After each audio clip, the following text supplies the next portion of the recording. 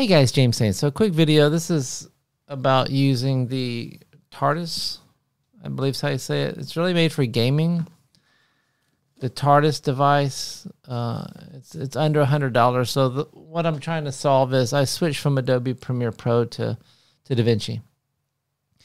And the keyboard shortcuts, you know, are different. So after 10 years of Adobe, now I got to learn it. But I like Davinci Resolve. It doesn't freeze up like Adobe, and it works so much better with 360 video. So that's two big things about Adobe. I'm tired of paying $600 a year. So Davinci Resolve 18, it's $300 one time. It's not a subscription. I believe it's lifetime updates. Anyway, it works great. So I had bought a keyboard that was specifically made for Davinci with shortcuts on the keyboard. But when I got that from Amazon, and I forget who makes it, but it was two of the keys had fallen off, and I could put one key back on. The other key, I think it was the enter key, would not go back on, so I sent that back. So I had seen online about people using this.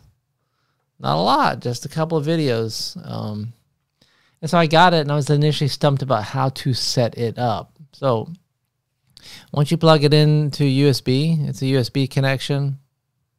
And I've been having some problems plugging into USB extenders.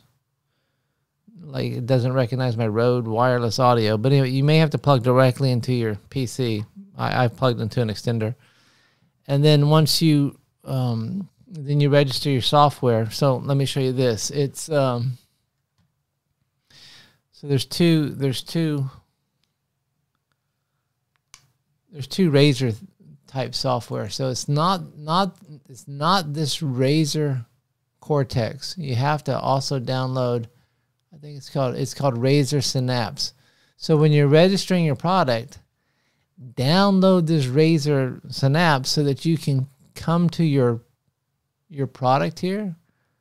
And when you double click on it, now this is the way that you set up your keys. So the things that are highlighted, I've already assigned functions, and this is by no means, you know, you may look and go, well, why the hell do you have that for X? Why do you have that for home? Why do you have that for end? I'm not sure. I'm not saying this is the best flow of the keys. I'll sit here with this in my left hand, and then my right hand is over on the mouse, and I'm off my physical Windows keyboard a lot. But initially I was a little stumped. And I guess if you're a gamer, you'd be like, "Of course, idiot. This is the way you set up all." I'm not a gamer. I don't play video games. But I'll show you here. Like, for example, button 16 I have set up for undo, Control Z, and I thought I had set 17 up for redo, but you can hover over it and it says keyboard function is space. It's the space bar. Well, this was already defaulted. There's a couple things that were defaulted. This was defaulted to the space bar, which I'm going to leave that. But I'll show you here. And so this is how you program your keys. So you click on 17. I mean, that's the key I'm going to reprogram. And I'm on keyboard function. So, and if you want to rebind the key, because I've already connected it once, I'm just going to hit Control Shift Z. So this is undo, and I'm going to save that. And so now, you know, my 16 is undo, and now Shift Control Z is redo.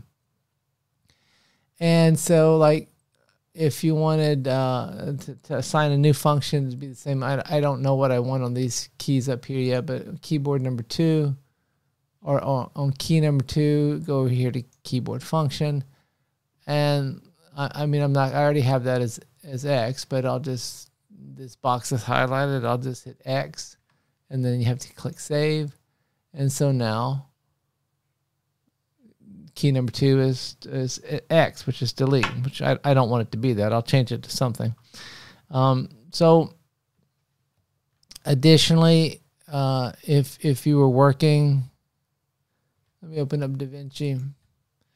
You can also, as you're looking, trying to figure out what you want your keyboard shortcuts to be, everybody will be different. And, you know, maybe I'll find somebody's keys that are a better layout than mine. I'll switch, but you know, you can go to Davinci Resolve up here and then click on keyboard customization. And if you want to know what, like for example, that's what I want. That's what I want number 2 to be. I want, so you could go through here and search for what is assigned to what, or you can click on a key like I, that's mark in, and O is mark out. So that's actually what I want number 2 and number 3 to be. So let me minimize Davinci. Oh, let me close that. Minimize Davinci. And then I'm still on the, it's not Cortex, Synapse. I'm still on Synapse. So I'm going to go to number 2. Click on it. It's already on keyboard function. Got a box. I want that to mark in. So it's going to be I. And then you have to click save. So you have to know what the keyboard shortcut in DaVinci is. Rough code, don't get up here. Don't get up here. And then, so let's make number 3. I got to go here, highlight keyboard function. That's going to be O for out, for marking in, and mark. That's for marking out. Save.